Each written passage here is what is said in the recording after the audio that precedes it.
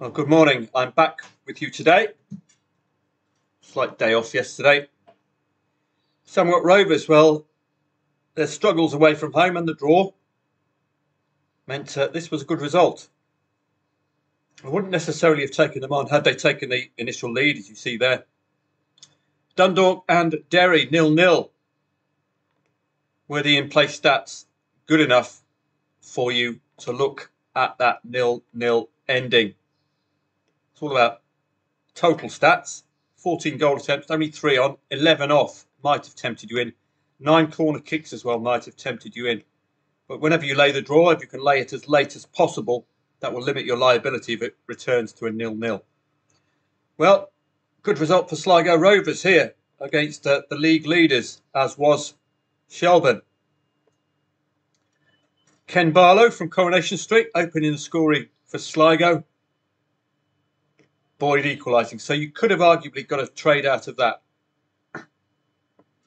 The league leaders equalising after the 58th minute. So that was your ideal trade. And if you cash out there, doesn't matter what happens afterwards. Don't forget that. As soon as you press the green screen button and you get the green screen, anything that happens after that is irrelevant. So that's the attraction of cashing out early. Could have laid Sligo arguably later on at lower odds in the hope that they could get an equaliser Shelbourne, but it was not to be. St Pat's and Galway 2.45 the favourite, very tough, as indeed was that one, to trust the market. 1.78 Cork City, did the red card impact, or was it a late red card? 70th minute red card. Arguably here, if you fancy Cork City, insurance covering the 1-0, that would get you out of here with a break even, particularly with that red card in the 70th minute, which would have knocked the stuffing out of your play. But Cork survived, having a good go at it in this first division.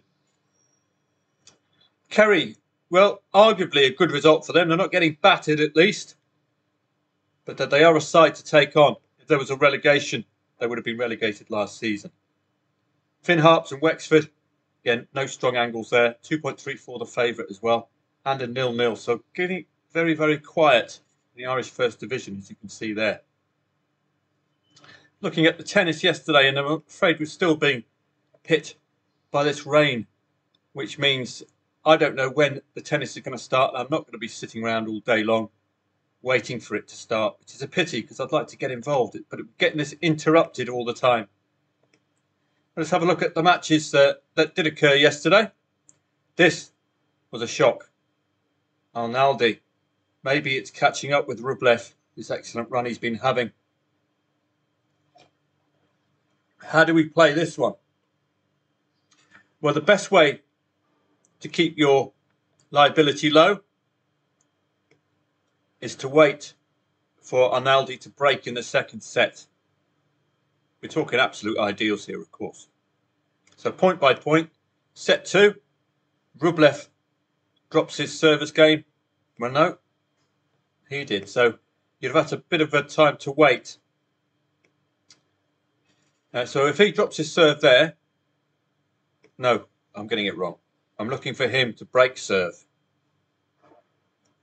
because we want to attack him at lower odds. It all depends on what Arnaldi's odds were, but I think I would have been tempted in to have a play here, and I would have ruled that. Maybe it was an injury concern given the poor percentage of games won in the latter 2 sets. This is more like it, 103. You've got to lay them at these odds. You saw with Hurkacz went up to 1.55. Tsitsipas okay. This one I hope you'd have picked out. Frenchman in France, odds on favourite, drops the first set. Boom. This market is now in play. Alcaraz got through his concerning match the time before. Made to really work hard against De Jong. And he's impressive. I would look out for De Jong in the future. He's caught my eye, particularly his ability to pressurise his opponent's serves. That's what got him this late into the tournament. He's one for the future. I spotted Tsitsipas at young. Maybe we can look out for that boy. as well, De Jong. In the ladies' game, I think I might have been tempted in with this one. Losing in a tiebreaker means it's not an emphatic defeat, but Cocchiaretto doing a good job with that second set. So a couple of potential losers if you're just looking at the first set. But apart from that, all the odds-ons. This market has been suspended. Let's have a look onto today's football. Let's get it up for you. The big match, of course, is the Champions League final. And as you know, I don't tend to play these high-profile finals. For good reason. You saw Atalanta tear Leverkusen apart, and you wouldn't have expected that, given Leverkusen's season. So, I would not be playing. I would enjoy watching it, but I wouldn't necessarily be a player. So let's have a look at Saturday. So that's the Dortmund Real Madrid. I've done the previews for you. The Allsvenskan is on today, and we've got our big guns. Malmo tend to be ultra reliable. That would be a key match to focus on. Elfsborg, I don't know what to make of them. 1 week they're odds-on favourite. The next week they're beating Malmo. The next week they're losing. Now they're 2.5 to favourite. It's a very tricky market to pick out. I don't like the Super Etten either. It's not the best league on the planet. It's not the most reliable league on the planet. But do we have any good research? Well, let's have a look at Norway. Brann, I would be expecting Brann to continue their unbeaten run. HamKam, just 2 wins, shouldn't really land a blow. Asani and Sanders, 2 sides at the wrong end of the table, so got trust issues there. Egersund and Raufoss. Egersund, quite simply, full of goals, absolute shed loads, and that opens the door up to a potential for a goal before half-time. So if you see a 0-0 after 10 minutes, you might want to look at the goals before half-time. Both teams tend to score in Egersund matches, and they quite simply do a Kevin Keegan, outscore their opponent. Kongsvinger and Bryn, top 3 clash. Kongsvinger, when they've dropped points, have done so against top half sides, so they might be vulnerable today. Bryn, poor on the road, only tending to lose 1-0 though, so they've got that 1-0 pattern, Bryn. They do keep sides tight to them, even in defeat. Levanger and Start gap in form. They're yet to play any team 6th to 10th, home or away. So we got no gauge against today's opponents, making it difficult. This is what we see early on in the season. We had these gaps in form. Moss and Arlesund, early season, but hope form lines ring true. Both teams could score with Moss getting the win. That would be my call here. But 1.9 is relatively high when you're looking at a guaranteed win. Ranheim and Vålerenga. Ranheim have goals in them, but keep scoring in defeat against the top 5. And they're playing 4th today. Vålerenga keep scoring 2 goals against 9th and lower. So on paper, it looks an obvious play for Vålerenga with their goals to get something out of this. Ranheim, though, have failed to score in only the 1 match. Sogndal and Stabæk. I didn't know the odds when I was doing the research. So it's a good exercise because if your research marries what the market thinks, you have some confidence. So this conclusion was without knowing it was 2.05 for Sogndal. Close in the betting. Expect goals, certainly, with Stabæk knocking them in and against the top 7. A goal before half-time and both teams to score. Stabæk score and concede as well. So speculators might want to look any other home score, any other away score. So that might be something for you. That's 4 goals or more for one team. Let's go to the Allsvenskan.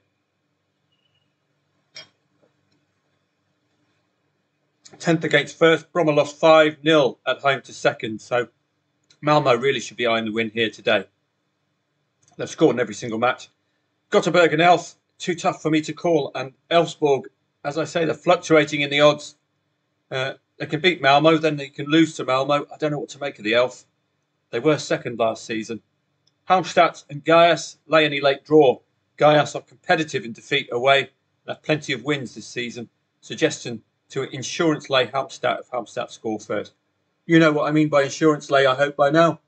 To cover that scoreline, to cover that 1-0 by laying over 1.5 goals.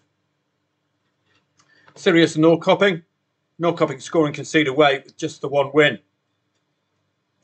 Degerfors and Utsikten, both sides are in good form. Degerfors have not played 2nd to 11th at home. That's a problematic gap in form. Again, we're meeting that gap in form that we saw earlier. Braga and Oster, both teams have trouble scoring that second goal against fellow top sides.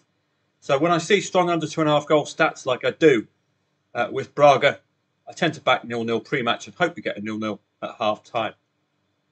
Östersund and Sandvikens seem to lack the away form to trouble Östersund.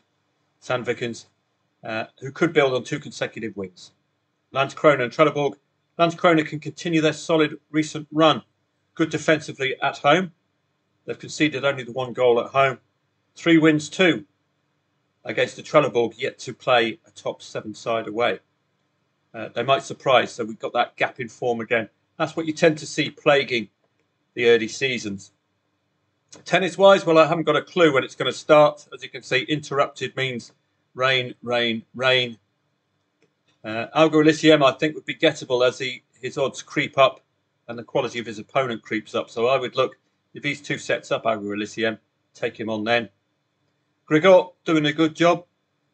Herkats, well, no struggles today. I expected Shapovalov to give him a little bit more to think about, but we're on serve in the 3rd set. It's a must-win for Shapovalov. You might want to look at a play with Shapovalov winning the 3rd set. Remember, Herkats has been dropping sets at least. Medvedev looks a standout. Zverev is putting in some good runs. Henrik Rune, or I don't know his name, something Rune, Helvig or something. Kasper Rudd, so some very familiar names. Taylor Fritz, my favourite player. Meeting Thanasi Kokkinakis, mate. Struth, mate. You might take a set off Taylor Fritz, mate. Yeah, Struth, mate. Where's me strides, mate? Got to stick me ball in me budgie strugglers when I'm doing me serving, mate. Struth. So I'll be looking at Thanasi Kokkinakis being very competitive today. The reason he's ATP 100, he took a big chunk of time out. Now he's back and he's dropping down the rankings. Novak is still vulnerable. You can see his odds are rising slightly. Still take him on, I think, particularly if he wins the 1st set. In the ladies, I'm not that familiar with the ladies' game, so I tend to look at the rankings. 8th against 70th, so we've got an automatic top 10. We've got Rybakina top 4. Elise Mertens is no slouch, so that's going to be a competitive affair. I would look at that one. Sabalenka again, another top 10. World number 2, Sabalenka.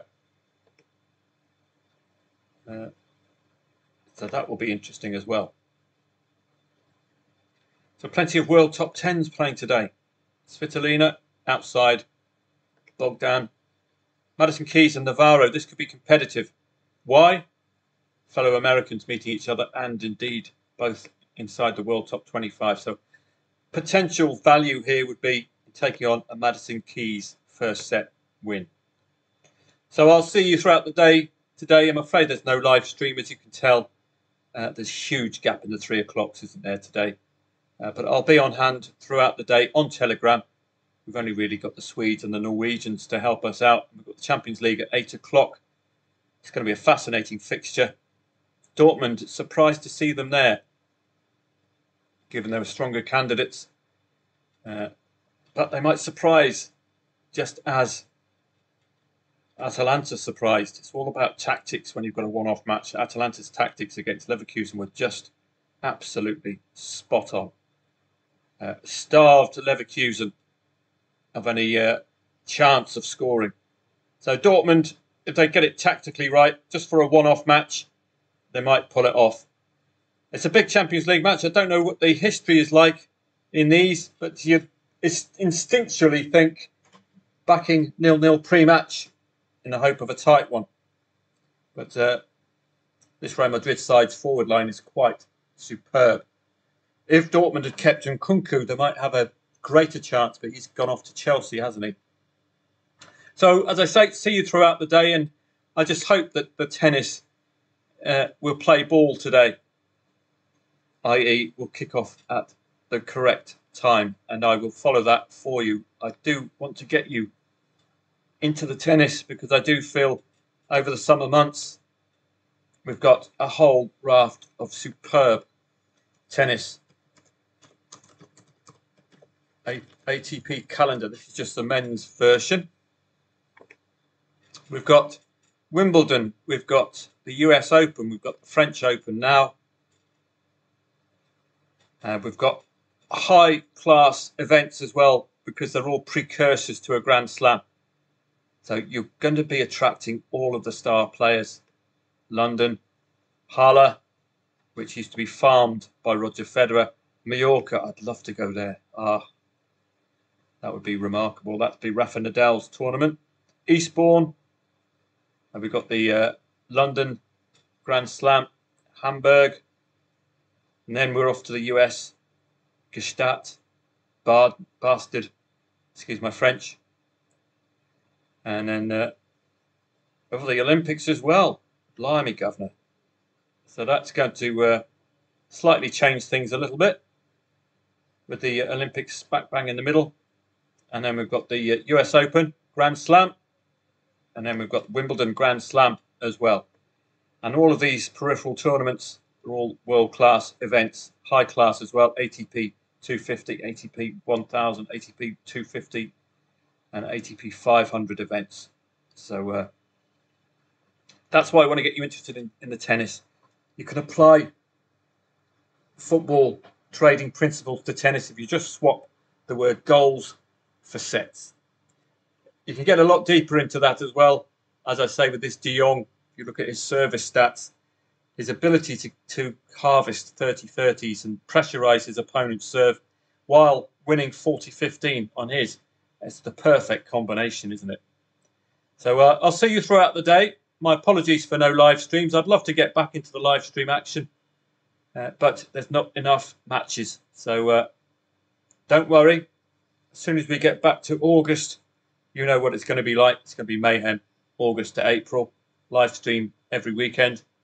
I'm looking forward to that. Have a great Saturday, and I'll see you on Telegram throughout.